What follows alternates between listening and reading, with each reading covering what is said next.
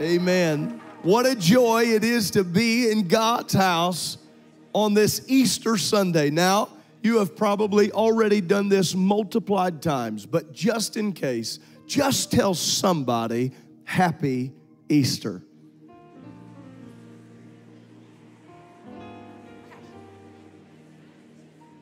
Happy Resurrection Day. Come on, let's not get confused what we're celebrating. I didn't say happy Easter. I said happy Easter. It's a good day to celebrate the goodness of the Lord and our resurrection of our Savior. Because His resurrection speaks to the new life that we have found in Him. I turn your attention to John chapter 20. And as you're turning there, I say a great big thank you to all those who have served so wonderfully in preparing for this service behind the scenes and in front of the scenes. We honor you. Thank you, worship team, choir, the Sunday school teachers, our leaders, and our children's ministries and our other ministries that are working so hard around the building today so that you can enjoy your time here in the main sanctuary as well. Looking to John chapter 20, I remind us that no matter if they try to take the Bibles out of the stores and replace them with eggs and baskets, and no matter what the political agenda tries to relabel today, today is the day that we celebrate that the tomb is empty and Jesus Christ lives. Come on, don't be confused by what's happening. He told them, you'll be hated for my name's sake. But all it does is makes me want to shout the louder that Jesus Christ is alive and well, and He's changing lives. He's changing lives. John 20 and verse 11. To visitors, if I haven't had the chance to meet you personally, I just want to say thank you for being with us here today. We bless you and hope that you feel at home at Calvary Tabernacle. But Mary stood, verse 11 says, without at the sepulchre weeping. And as she wept, she stooped down and looked into the sepulchre.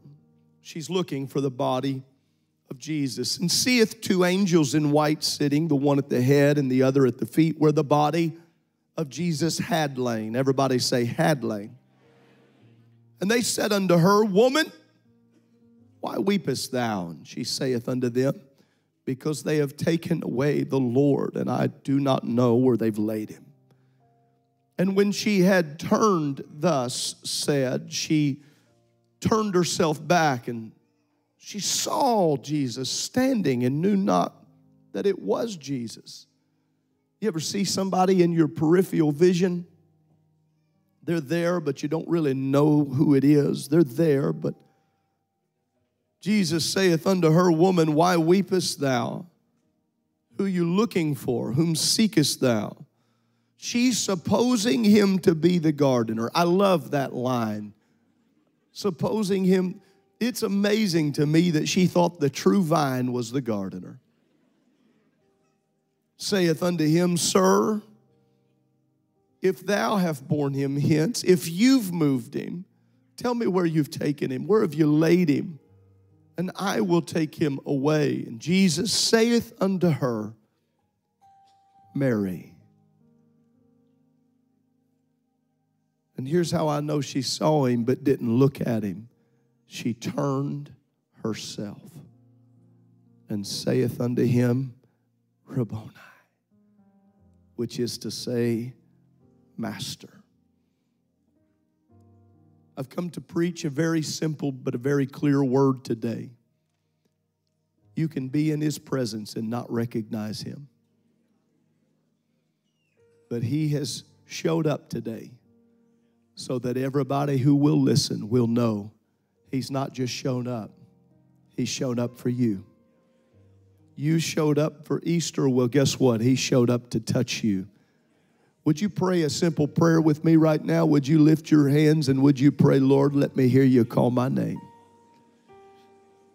Come on, pray that way right now. You might have just come to appease a friend or a family member or When you choose a church at Easter, this is the one you come to, and we're glad. But would you pray, Lord, let me hear your voice. God, I pray you'd help me to preach with wisdom and clarity here today. Help me to articulate the word as I feel it, that it might make sense, and bless this body that has gathered here today. We ask it in the mighty name of the Lord Jesus Christ.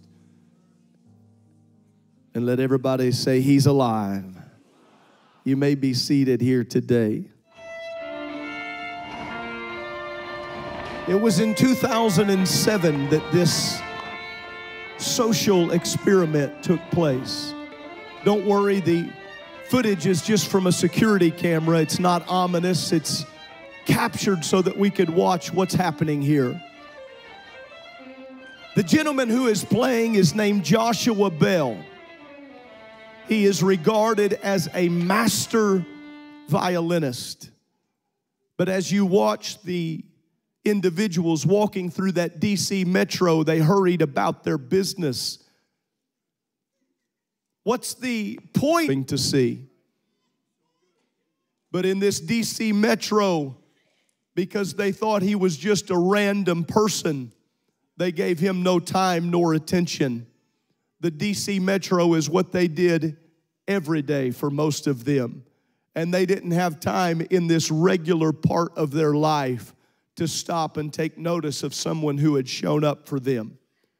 I would tell you here today, there was a much more important miss that's in our opening text. In John chapter 20, when Mary shows up, having had herself an incredible spiritual experience, she's there because she loves Jesus for what he has done in her life. She recognizes what he took out of her, the demonic oppression that had been earlier in her life and in her years. He had eradicated that which desired to destroy her. And now upon his death, she shows up. And ladies and gentlemen, I submit to you that she was very confused about the power of the resurrection, and we should not fault her for that. For even the disciples, up until this very point, are still confused about the actual resurrection. They are still confused that Jesus Christ, in his concerning the temple being destroyed and raised up, had struggled to fathom that his body would in fact get up out of that grave and death could not hold him down. And so Mary does not recognize him that day when she is there at the sepulcher. And I submit to you my first point here. When you show up looking for death, it is hard to see life. And we are currently living in a world where every morning's newsline and headline has us expecting it will be another day of national negativity, that there is death and despair on the horizon. And that is why I believe we live in a world right now so saturated with darkness, it is hard for people to think that in the midst of all the death that there can be life. But I believe that we hold the single greatest answer all humanity has ever known. That there is an answer greater than every form of trying to appease the flesh, every other prescribed or adopted way of trying to find peace. There is an answer, and that answer's name is Jesus. I recognize our social climate, and I recognize our political climate. And I know that some, maybe even online, will be against what I'm about to say. But changing who you are in the natural or in the flesh can never bring peace that having a spiritual change can bring you. There is a resurrected Savior, And even if you woke up today thinking that negativity is all you would find, Mary, I know you woke up today thinking, I want to get to the sepulcher early because I want to show my love on his death. But there is a risen Savior whose body no longer needs to be anointed. In fact, he has risen that he might go from you anointing him to him anointing you. And I'm not sure what problem you walked in with on this Easter morning. I'm not sure if your parents have been fighting or your mind has been overwhelmed or your health has been on the ropes. But I do know this, because he lives, because the grave is empty, there is an opportunity to turn your attention from the dead things of life and get it on the goodness of a risen Savior. I wonder if anybody in this room that's a believer would say there was a time when I was focusing on the negative, but he picked me up and he turned me around. And when I got my eyes on the fact that the tomb is empty, and I don't have empty promises, I have an empty tomb. And because he lives, I'm able to put a smile on my face and get a little joy in my spirit. That's why born-again believers ought to wear a smile on their face. Knowing the tomb is empty ought to put a Come on, it ought to put a smile on your face and a song in your spirit.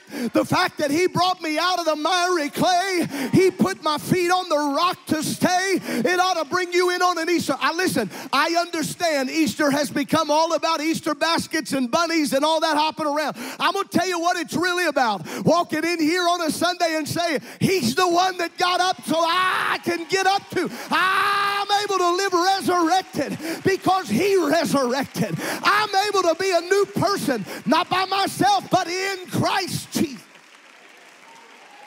Come on, behold, all things are passed away. All things are become new. How many believe every person can experience the resurrection? Every person. Elbow your neighbor and tell them, even you. Look back at them and tell them, don't elbow me. Just because he says it, don't elbow. She showed up expecting death, so she could not recognize life. Not at this point. And I'm going to tell you, she's spiritual. She's spiritual at this point. How do you know? She's having a conversation with angels. I don't care if you can talk to the angels if you don't recognize Jesus. Come on, we have a world right now with all that it's after. It's after all kinds of spiritual things and all kinds of, can I preach it how I feel it? Clamoring after cards and gems and rocks and got people telling us they dance with angels but don't know Jesus. It's a problem. It's a problem because it doesn't matter how spiritual you are until you come to a recognition that there's only one who can say your name and change your life and take you from the very pit of your despair and the turmoil of your tragic situation. It doesn't matter if you speak to the angels if you don't know Jesus, but all he had to do was say her name. She thought he was the gardener until he said her name. And when he said her name, there was something that shot through every fiber of her being. And she turned around and she didn't say gardener anymore. And she said Master Rabboni. Because when he called her name, something surged through her. He's not dead. He's not dead. He's not in the tomb. I wonder if anybody here remembers when he called your name. Do you remember when he said, I got plans for you? I got something I want to do through your life. You don't have to be lost. You don't have to be undone. You don't have to live in despair. Pastor Oliver, when he called her name. That's good, Pastor, but he don't know who I am. Wrong. The Bible says he knows you so much, he even knows how much hair you wore in here today. Or the lack. Come on, for some of us, it's easier to count than others.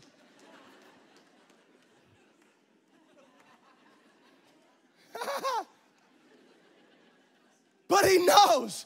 And if he knows the number of hairs on your head, he knows the situation you've been battling. He knows the family trauma you're going through. He knows the addiction you haven't been able to shake. He knows the situation in your life you think no one knows about. And even though it looks like the grave is overwhelming and the situation is devastating, I promise you, and I've got nearly 1,000 people that'll bear witness to this right now, if you could just hear him call your name, everything can change in one moment, one instant. Just hear him call your name. Listen, I want to move on, but I can't yet. I want everybody, this is going to be our own little social experiment. Okay, on the count of 3, I want everybody to scream your own first name as loud as you can. Now, you're not trying to win a competition here, but some of you don't know anything other than that, so we'll see how this goes. Your own first name, I want you to yell it as loud as you can. 1, 2,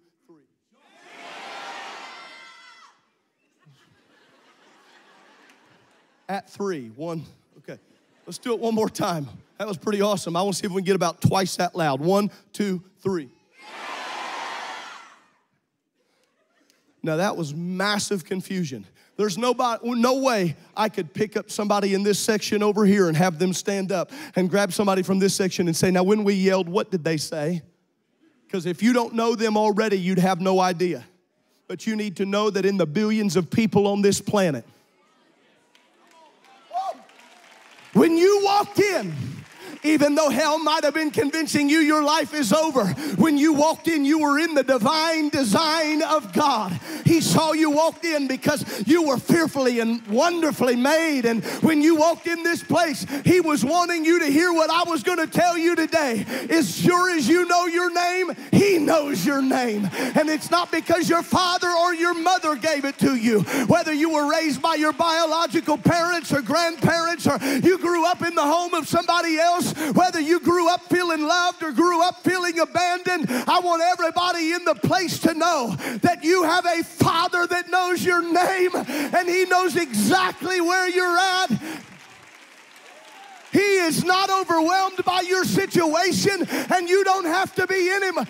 Pastor, listen, I know what you're trying to do here. It's Easter. I get it. We got a big crowd, but we only came here so that Mom would leave us alone. No problem. She didn't show up wanting this conversation either. Pastor, listen, you're great and stuff. That's fine. You yell a little too much and you get sweaty too much. It's weird. But I showed up because I knew if I came today that they would buy me lunch.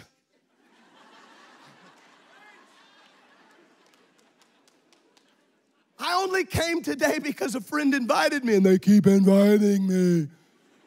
And I figured if I showed up today, listen, she had no intention on this conversation maybe any more than you did. But I am on an assignment from heaven to tell somebody in this room today, he knows your name. And if you will hear him call your name, if you will let it, if you'll feel it in the recesses of your spirit, it'll do something to you, because when you know he calls you, you will not stay the way you are. I'm convinced you can't really hear him and stay put. You got to be some kind of disobedient. How many know that when you've been raised by somebody, there's this ability to hear and know a voice? Pastor Oliver and I were talking the other day and talking about this message, in fact, and we got to speaking through the dynamics of knowing a voice and hearing your name called. He began to share a very open story, and I asked him, I said, do you care if I share that with the congregation? He was kind enough to oblige. Were you 16 when your mom passed away? He was only 16 years old. Boy, I felt a big ache in my heart when you started to tell the story. But he said they had some old videos turned into a, you know, how many know that there's been a progression in video? This digitizing, this bringing it along. Anybody in here ever enjoy watching those old home videos that your parents pulled out to torture you? Anybody? Wasn't too long ago. He was 16 years old when he lost his mother. It wasn't too long ago they had digitized and taken some of those home videos. He said he was walking through the house, walking through the room, not ready, but all of a sudden from that old video he heard, "Daddy!" He said, and it was the voice of my mom from when I was a kid. Felt 16 again, didn't he? He said, "I know that voice anywhere. But it's not just that voice, it's the way that voice said my name." I submit to you here today, he can say your name like nobody can say it. Here's what I need. I need somebody that was lost, but you remember when he called your name. I need somebody, you remember I was lost. I was living, I was showing up to a tomb expecting to see death, but I heard him. He called my name, and it's changed. If that's you today, I need you to just maybe stand and throw your hands towards heaven and bear witness to some people. I remember when he called. I don't know if it was on a campground or in this very church. I don't know if it was at a youth service or if it was at a youth congress. I don't know. I don't know where it was. You might have been driving down 65 and all of a sudden a song came on, and in the middle of that song a thundering voice from heaven. Nobody else heard it, but you heard it, and he called your name.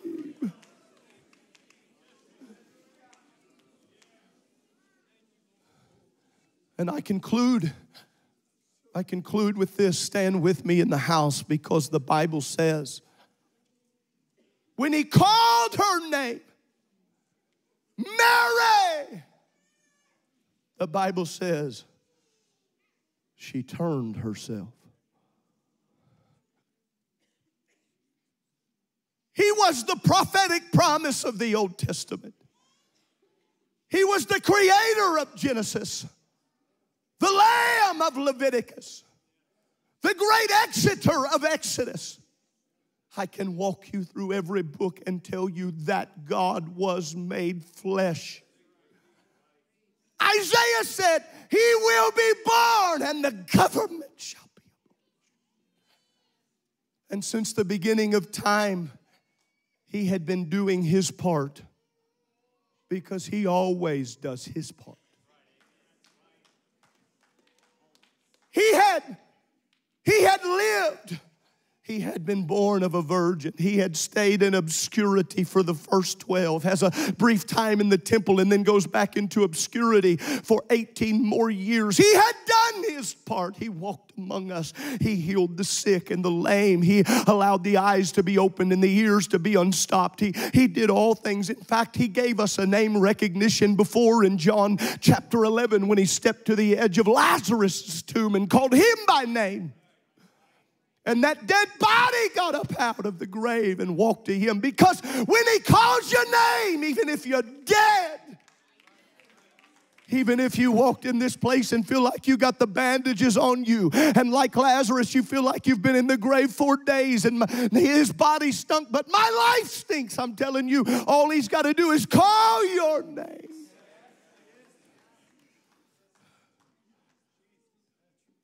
And then he would suffer and he would bleed and he would die with a host of angels ready to intercede on his behalf. He would gather in the garden and say, not my will, but thy will be done. And he would sweat, as it were, great drops of blood. And he would allow Simon to be selected to help carry the cross beam. He would allow himself to hang on that cross until he would ultimately, he would give up the ghost.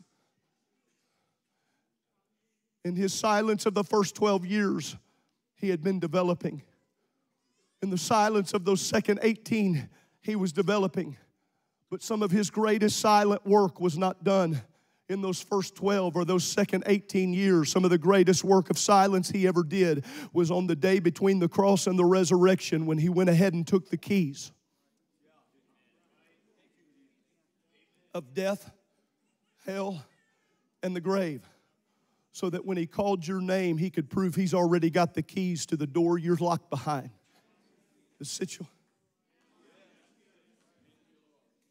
He did did it all the way up until that Sunday morning when she was running to the tomb. But he was awake, and he had dispatched angels, and they were setting one at the head and one at the foot. They were there because he had perfectly and precisely planned it all. It was according to the will of God. He is not dead. How did he do all that? Because he did his part all the way up until this, when he said, Mary. Because in that moment of turmoil, he was the only one who could change her mind. But since he did all that and did his part, the least she could do was turn and do hers. To every person under the sound of my voice, I'm telling you, your walk with God has to be bigger than an Easter Sunday. I promise you, listen, I need you to hear me, and I believe in plans and programs, and if you know me, I support it. I believe in you doing everything you can to seek help and to be accountable. But what you won't ever find on a couch and what you can't ever find in a pill or a bottle, you can find in a person. It is in a person. It is in the person of Christ, who was fully God and fully man. And I know you might have just shown up today so that they would know you came. You love them, and I'm glad you love them, and I'm glad you came, whether a regular member or maybe you're a guest here today. I'm glad you love them, but I need you to hear he loves you. That's good, Pastor, but what do I have to do? Don't tell me I got to run down to that front. I'm not doing that. No. Here's the thing. All Mary had to do was turn to him. Every person in every pew across this building, I'm going to ask you to entertain the presence of God for a moment. And if you're willing right where you're at, I would ask you to turn to him. I might even ask you, would you lift your hands? The Bible says we lift up holy hands. It is our sign of surrender. I don't want to be like those people walking through the D.C. Metro where the great violinist is playing and they don't recognize who it is. I don't want to be in the presence of Jesus Christ. And us not take a little time to say, Jesus, I recognize you.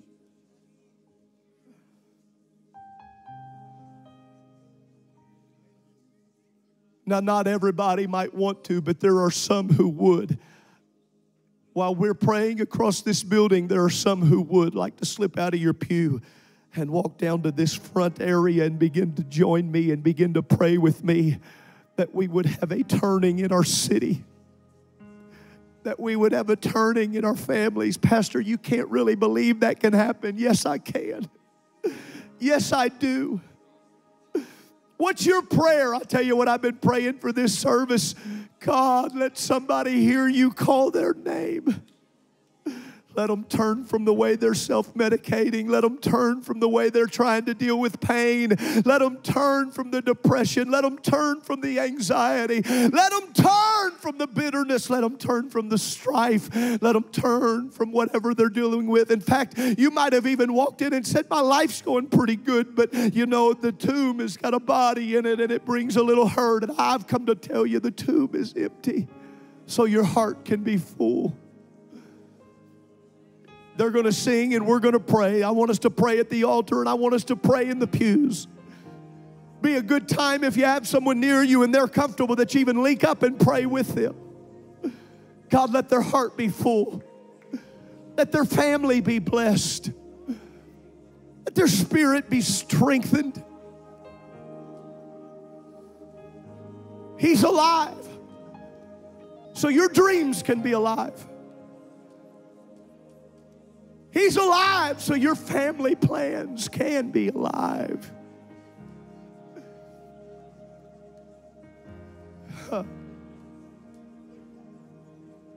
Come on, let's call on the name of the Lord. I'm asking every member, lift your hands. Lift your voice. We do not want a resurrection without recognition. Come on, we want that resurrection to be alive and well in this house today.